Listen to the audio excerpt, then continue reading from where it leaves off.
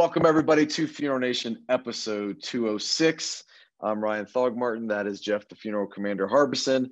And this is the funeral profession's only weekly news and entertainment show that's honest. You know, unfortunately and fortunately today, we aren't using the Ouija board. We're going to talk about experience. We are going to talk about experience. And there's no way for us to make this happen without our friends and my co-workers at C&J Financial. So let's go ahead and run their promo before we get started. We may be the largest insurance assignment company in the funeral profession, but that doesn't mean we've lost touch with our roots. Here in Rainbow City, Alabama, our priorities still come down to a welcoming smile and a handshake that says we keep our promises. With all the tools and technologies that assure blazing fast turnaround, what really matters is much more old school. Personal responsibility, integrity, relationships, and the pride that comes from hearing yet another client say, "You came through for us when it mattered." C&J eliminates the challenges that funeral homes have in processing insurance death claims. If cash flow is vital to your business, welcome home.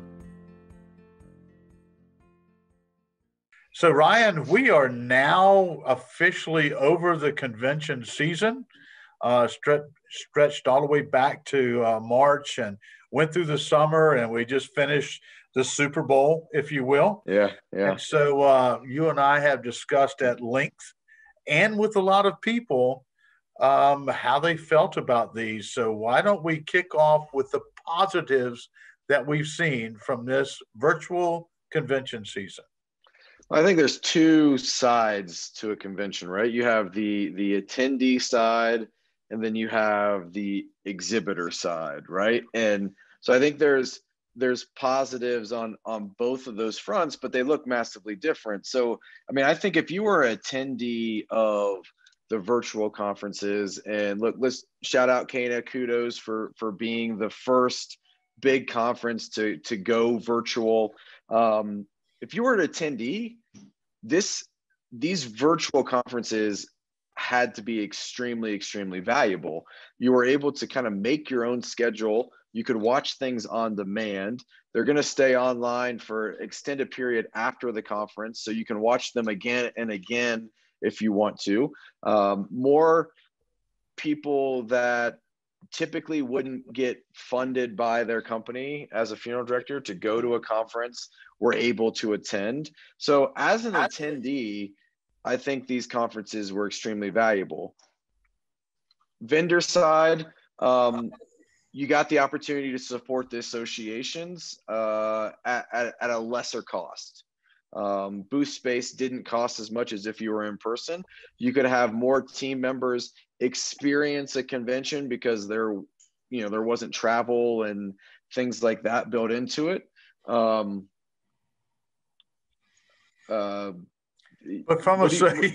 see, you're stuttering now. That's where you need the old commander to take over, because, dude, I haven't talked to one supplier, and I'll say I've talked to more than 10 over this convention season, that called virtual conventions a success from their company.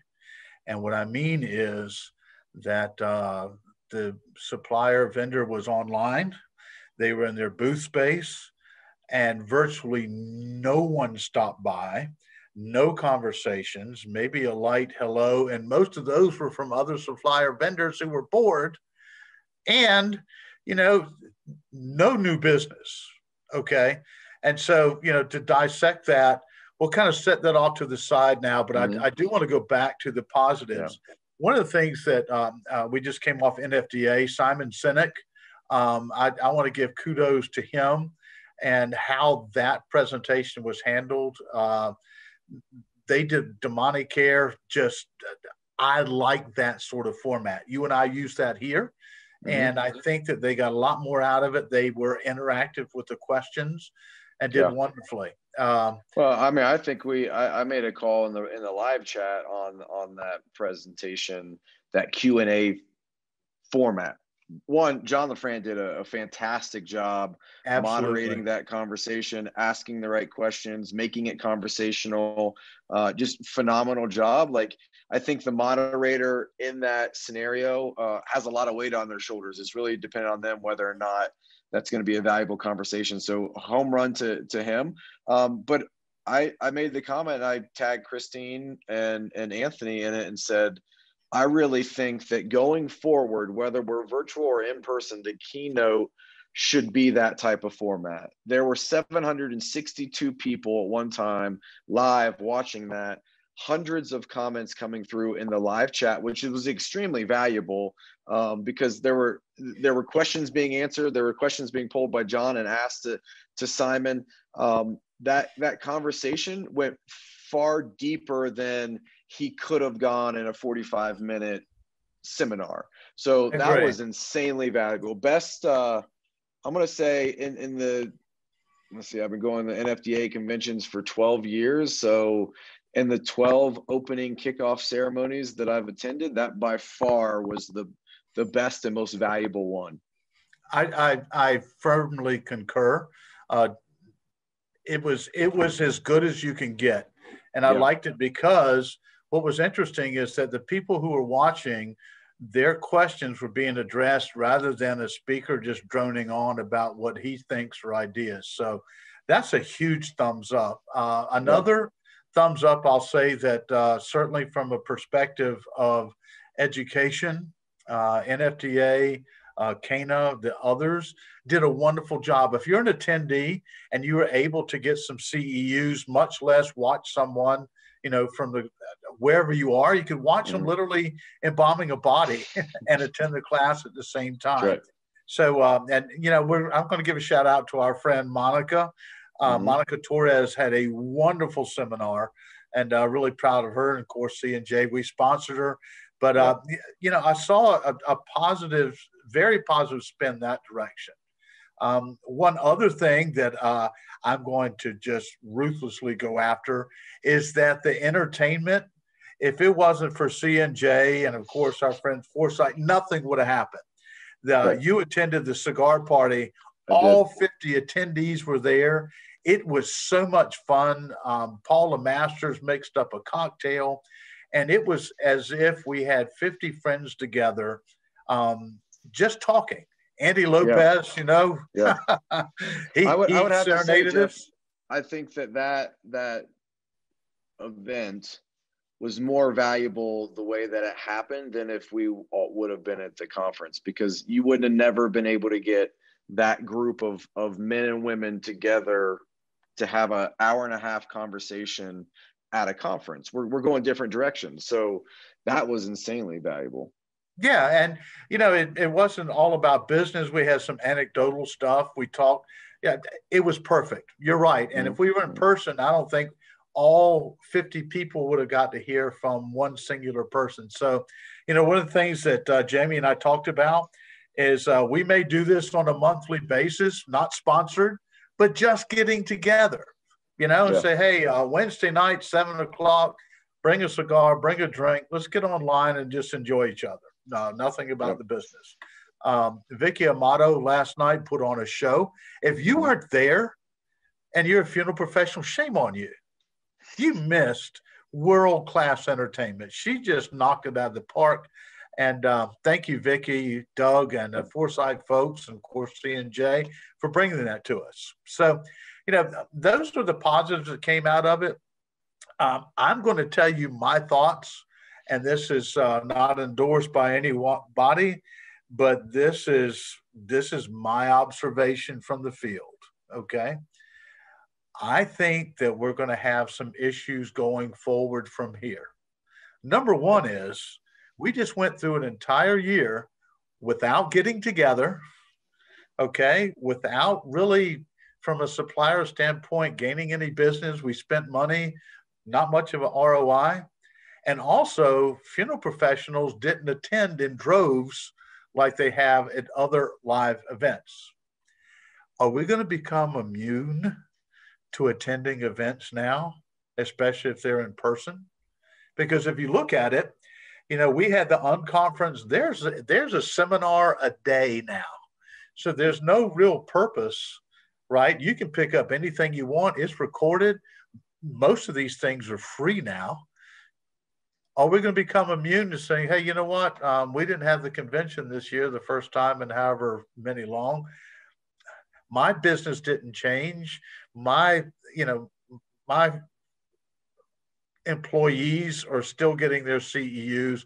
Pick a subject. I think that's going to be the negative outcome that we're going to have to pay attention to in the future. What say you? I do not disagree with you. I do see from a value standpoint on the funeral home, it's really putting more emphasis back on the supplier network, to be honest with you.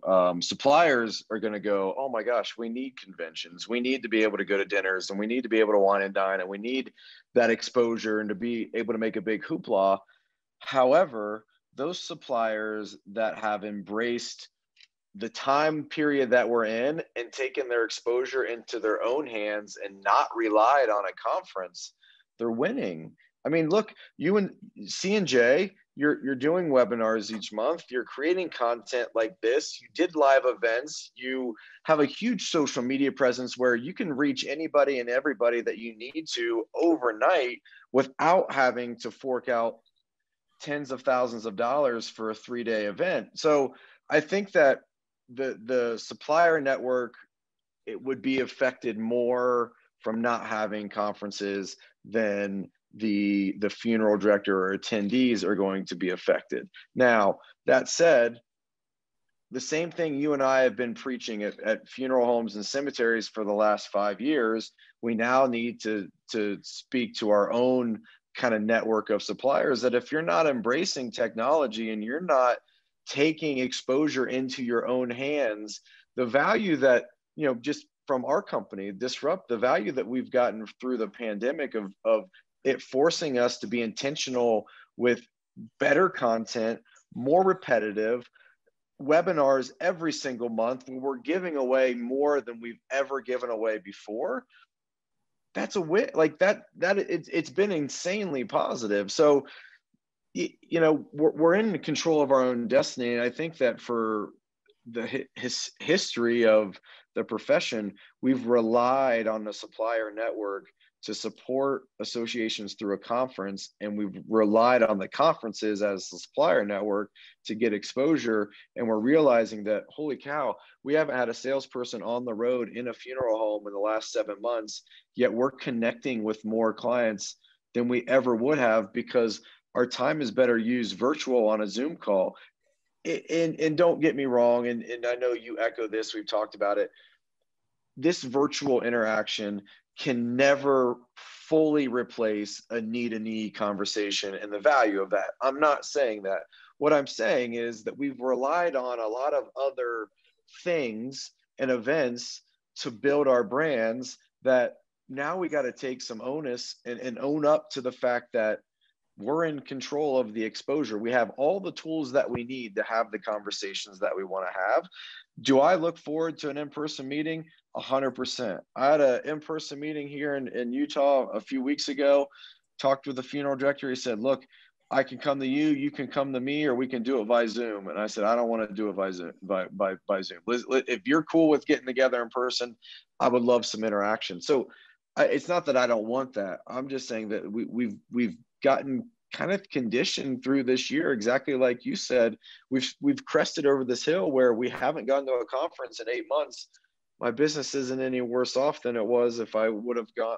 I mean, it didn't impact me. So there's plenty of opportunities. Is that a watershed moment?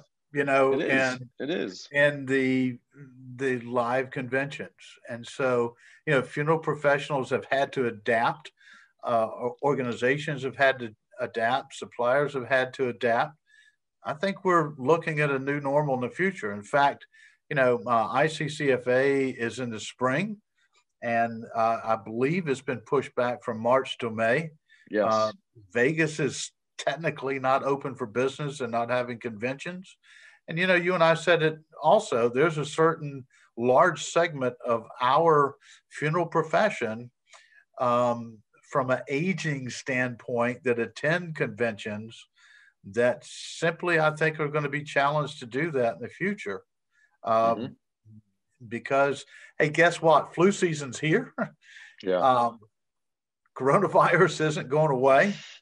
And I don't know. But what I do know is if you didn't adapt, you'll never overcome. And it's time. You and I have been preaching that literally for 5 years now since we were in Absolutely. Indianapolis.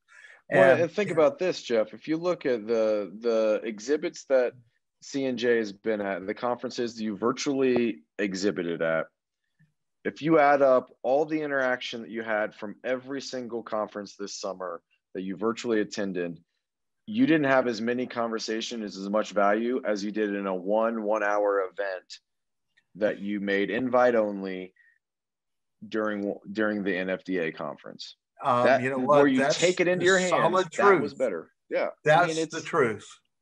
Yeah. And so it'll be interesting where we go from here. But the bottom line is we're now in the future.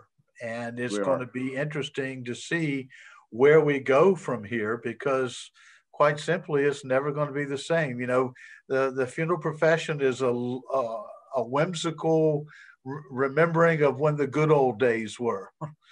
And not a bad thing, you know what? But the good old days may have come to an end as far as some of that's concerned. I'm not saying we're not having good days now. That's right. That's right. I'm saying that we're having good different days. And if you're not up to par there, it's not going to work. It's going to be challenging. Let's make one thing clear too. We're not knocking on the associations. The associations have done the absolute best that they could possibly do, given the circumstances and what was presented.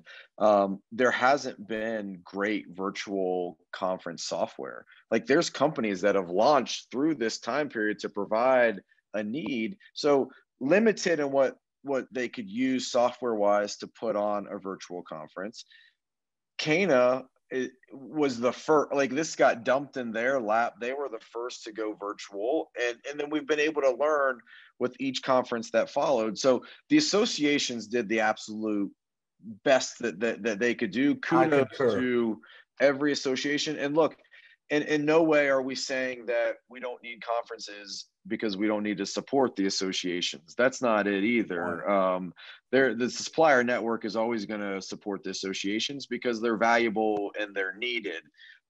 So, I mean, by no way is this a knock on any of the associations where we think they dropped the ball and didn't do a good job. No. They did the absolute best that they could in the time frame and what we were given to work with.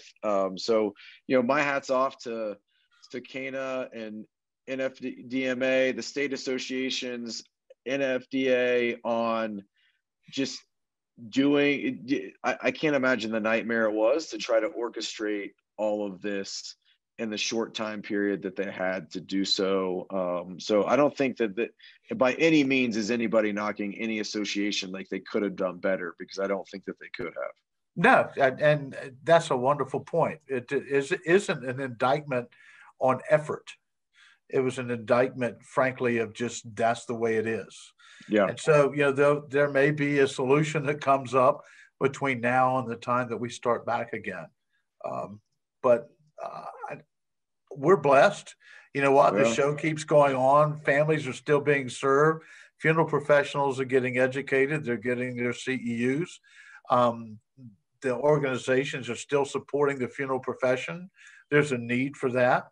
It's just a glaring gap that, frankly, I don't think most funeral professionals even consider from a supplier side during these type of events. Yeah. You know, we're just always there. So it's a part of the conversation. You're exactly right. And one more thing, and I think you and I touched on this as well off camera, but the opening ceremony or opening, whatever you want to call it, the opening of NFDA, I think that Bryant Hightower and Christine Peppers did a great job, eloquently, chronologically kind of going through this time period that we've all been through and highlighting how the profession has stepped up, the 4.5, 5-minute video from Funeral Service Foundation of all the things that they have done and been able to give in terms of PPE and supplies and money. Over 100 sponsored attendees of the NFDA conference. Like this profession has really just leveled up through this time period. And I think NFDA did a great job at the beginning of the conference, really highlighting just how the profession stepped up over the last 7 months. So I think that's important to mention. Yeah. Yeah. Again, if you're watching, you're saying, oh, these two guys are bashing. We're not. We're just, hey, I didn't make the news.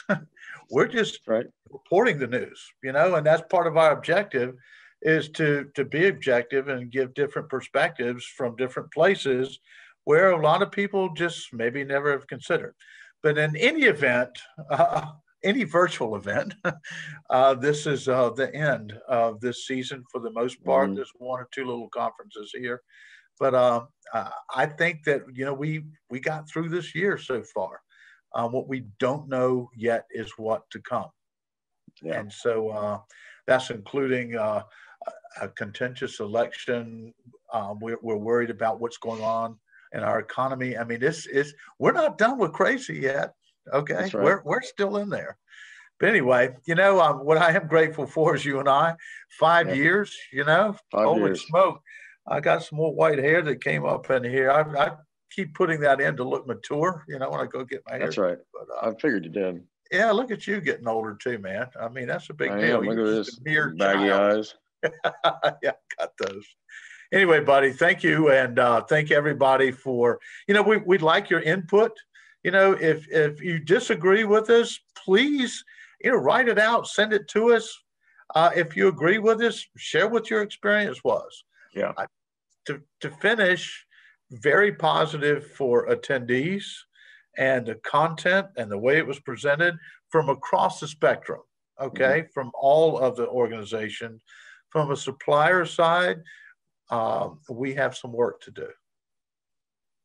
There you go. That sums it up. All right, brother. Until next time, have a great effing week. Out here.